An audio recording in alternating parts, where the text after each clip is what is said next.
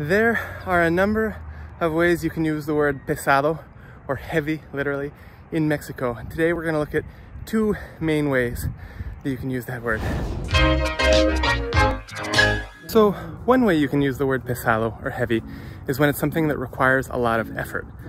For example, if you have a really difficult hike, you could say, es una subida bien pesada. The same word actually applies to people who require a lot of effort. So somebody who has like an overly strong personality or who is just really hard for you to get along with, you might say, esa persona es bien pesada. Ese morro es bien pesado.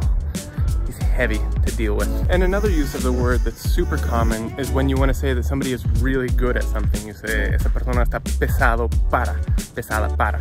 So if somebody's really good at soccer, ese morro está bien pesado para el fútbol.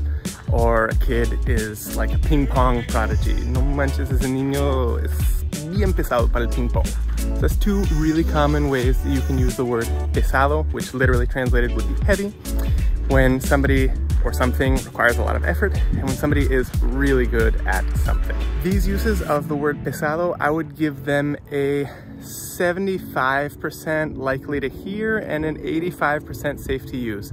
Not really a lot of ways that you could mess this one up.